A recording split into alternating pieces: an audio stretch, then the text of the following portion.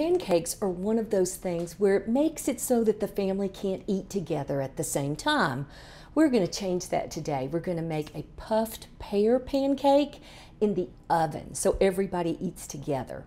Okay, let's go ahead and get started. We're going to have our pears here, and what we're going to do is just toss these pear slices with a little bit of sugar and cinnamon. Okay, that's just to kind of coat them really nicely. That's 2 tablespoons of sugar, some ground cinnamon. Use your hands, your best kitchen tool ever, and just toss them pretty evenly and let them just kind of set aside. Now remember that pears will kind of start to turn as you slice them, so you might want to coat them with just a little bit of lemon juice to keep that from happening. So now we're going to make our pancake crust. So we've got 3/4 of a cup of all-purpose flour.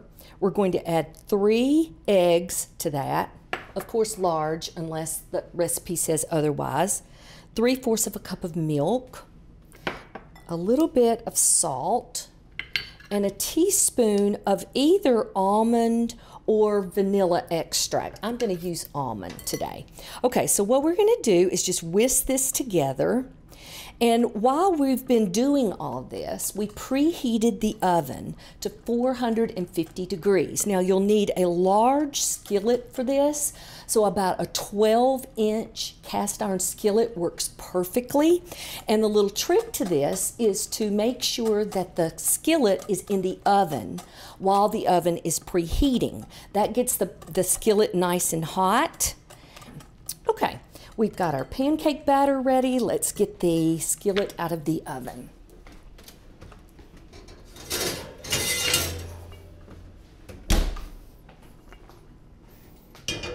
Okay, you can see how big that is. And we're going to add our butter. You'll see it start to sizzle. And we're just going to tilt the skillet carefully so you don't burn yourself, so that all that butter melts. Just like that, we're going to add our pears to this. Okay, so you don't have to be crazy about this.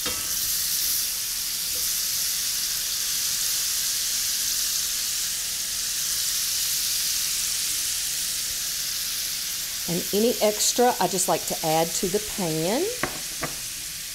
Just make sure they're in a nice even layer so they're not piled on top of each other. And then we're going to take our batter and we're going to pour this over the top of it.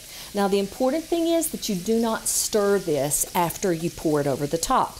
You're going to see a few lumps in your batter. Don't worry about that. It's okay, it'll cook out. So we're going to give it one more good whisk. Pour the batter over the top. And then back into the oven it goes.